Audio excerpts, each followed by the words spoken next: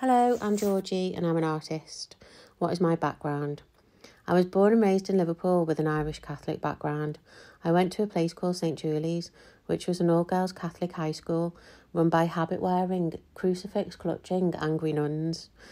I know it sounds a lot of fun, but I wouldn't recommend it for the old creative growth. How did this impact me? I don't think it did at all, to be honest. I left the place completely impartial, although slightly perplexed by the religion and the nun culture, which I'll talk about more another day. As a shy child, I only really began to blossom as an artist when I got to art college. I just listened closer to my dreams when I found my tribe, so to speak, teachers included. It felt so novel and reassuring to be treated like an adult and to be totally encouraged by the staff with my ideas. I absolutely loved my college life. It was there that I found so many choices and career paths that I could go with. It was so exciting. I initially became a successful illustrator with my own global stationery company along with my brother Rob, who looked after the business side of things. From there, I studied and worked in textile design at a couple of different commercial companies. Both practices I absolutely loved and found really enjoyable. It was just happy days. In stark contrast to my high school, my home life and family growing up was loud and chaotic. There was always parties, impromptu and planned, and our house was always filled with my parents' friends having noisy get-togethers. I'd say they were amongst the first true kitchen disco pioneers, Prince and Shaka Khan on full blast. I also have a big outer family with artists and creatives on both sides. A lot of them have made great careers out of their talents, and I'm really proud of all of them. Craft was also a fairly standard pursuit in and around my family. Quilt making, wreath making, objet d'art with the paper mache. Not to mention my grand's handmade skunks, which were made from walnut shells and pipe cleaners. Don't ask. It was all commonplace, and what my Auntie Mary didn't know about a glue gun was no one's business. There was always a production line on the go around our kitchen table with chit-chat, gossip and banter, oiling the cogs, and possibly a bacon butty.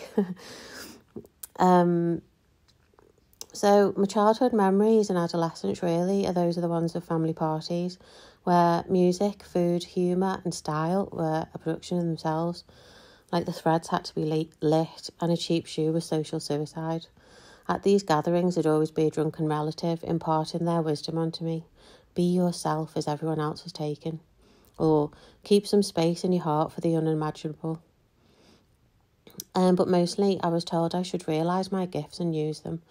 There was a lot of love in those walls and so many wild and wonderful characters.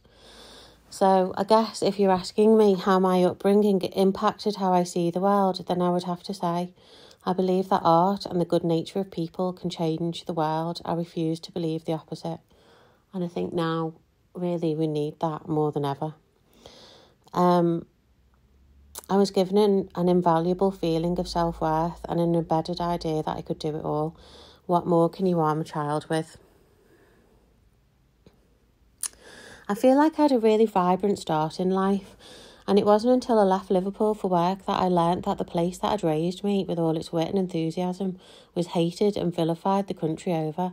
I was subjected to bullying, humiliation, name-calling and bigotry at a fairly young age, and it impacted me more than I'd like to admit. It's now well documented in the media and the national press are officially guilty, so thankfully today's Scouse kids won't really experience any of that. Well, at least I hope they don't anyway. Liverpool is Mrs. Popular again and looking more breathtakingly gorgeous than ever. So, moving on. What are my biggest influences? Wow, there's lots, but let's start with the basics. Nature, obviously. It's just a never-ending font of abundance and beauty. Music, obviously. My kids' art, because the apple doesn't fall far from the tree, and they're always so frank and refreshingly unapologetic with their drawings. Colour, and by which I mean loud, bright, zesty, just so lively and refreshing colours. I'm also partial to a good famous artist quote. I feel like there is nothing more truly artistic than to love people. That's what Vincent van Gogh said, and I think it's one of my faves. I also love the romance of science and watching that footage that you see online of, you know, the lone brain cell reaching out for connection, or serotonin cells getting carried along. It's just also just beautiful, really. Makes me cry. Oh, can I just add Catholic religious iconography for obvious reasons? It's just the pastels with the gold look so amazing. Not that I'm shallow. So more broadly, I'm influenced massively by fashion. I honestly think that fashion designers are true mavericks and modern day artists in their own right. My fashion heroes are Karl Lagerfeld, John Galliano, Alexandra McQueen, Tinker Hatfield, but isn't officially a fashion designer, but it's Tinker Hatfield. And then the Queen herself, Vivienne Westwood. But more recently, Virgil Abloh.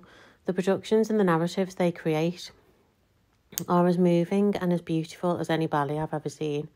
Virgil's shows being amongst some of my favourites, they were just pure theatre. His use of vibrant colours and humour that decorated the cut and the luxury of the garments just gave me no choice but to just be taken.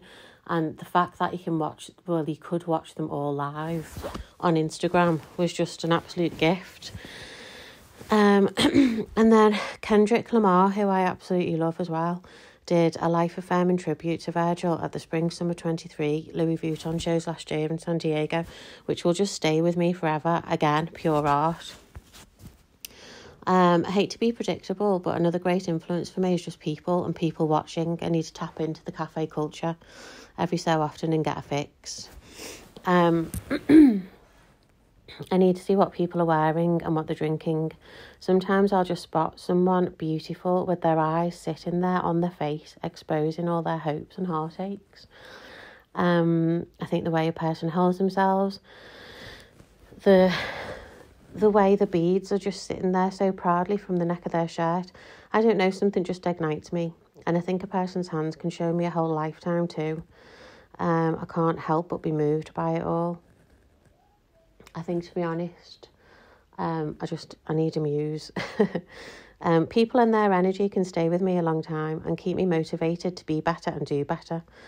You may forget what a person said, but you will never forget how they made you feel. It's something along those lines that the great Maya Angelou said.